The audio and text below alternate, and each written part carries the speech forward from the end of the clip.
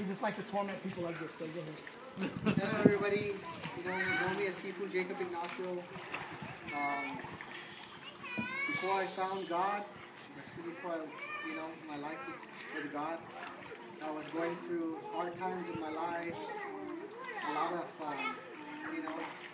bad and really hard times in my life. One day,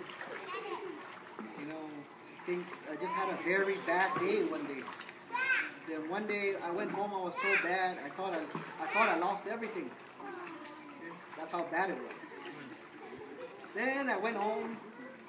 I didn't know anything about religious channel or anything like that. I go to church on Christmas, Easter.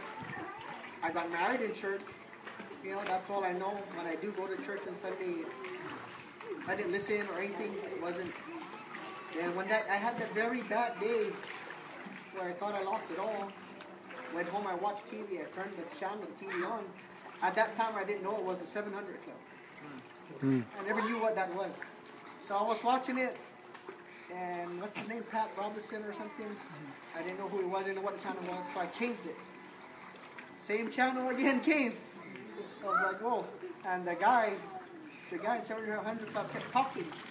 And I felt it from my heart. Oh man, this guy talking to me? No way. So I changed the channel again. Same channel. So he talked to me, and you know how it says in the 700 Club, okay? He's told me, find Christ in your life. You need Jesus, you need Christ in your life. And he pointed to the TV screen. And that amazed me. I was like, wow.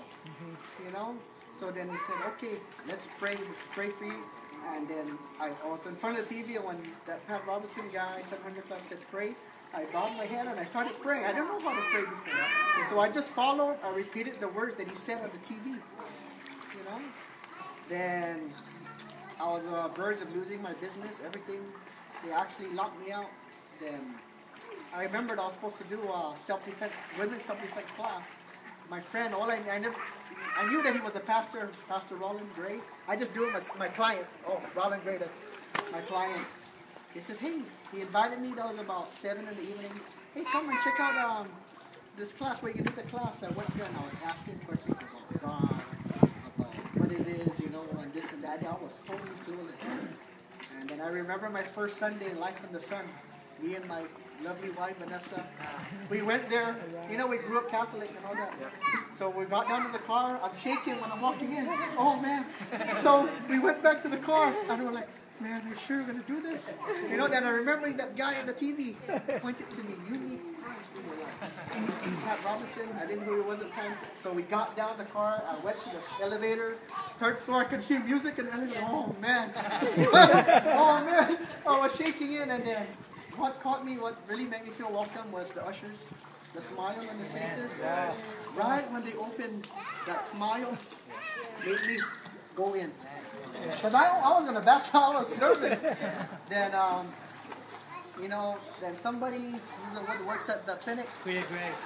Okay, you want to just kind of go into a kick and you shake my hand. From there on, then my first Sunday, I felt what I know now as the Holy Spirit. Amen.